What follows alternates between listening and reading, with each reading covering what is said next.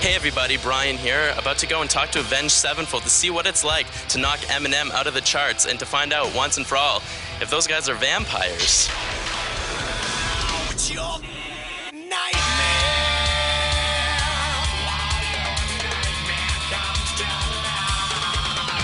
The first thing we have to talk about, and it was making headlines up here big time, Nightmare, of course, debuted at #1. You slayed Eminem. Was that like a surprising thing for you guys? What was your reaction like? I wouldn't say that we slayed him because he was right back on top the next week, I think. But that's a special feat for a metal album in 2010. Absolutely. It was just a testament to our fans. Do you guys think there's any potential for that popular music can... It just opens up doorways for metal music to get back on top, or hard rock, easy rock, whatever it is, to kind of get back on top and get back to the listener, you know?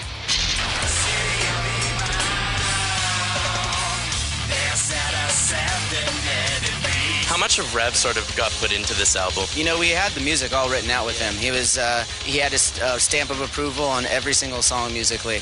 And the only thing that really changed after his passing was the lyrics. They became, obviously about losing your brother and a tribute to him, kind of, our way of continuing his legacy. Something that I wanted to clear up a rumor with you guys finally. I know there's some dark imagery, the bats, the spooky names.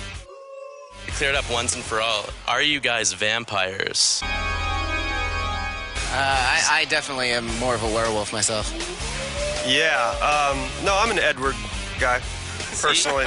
That's the way you have to do, because you got to milk that and cash in on this Twilight craze. Yeah. Guys, thank you very much for hanging out. I know you got to go play a show.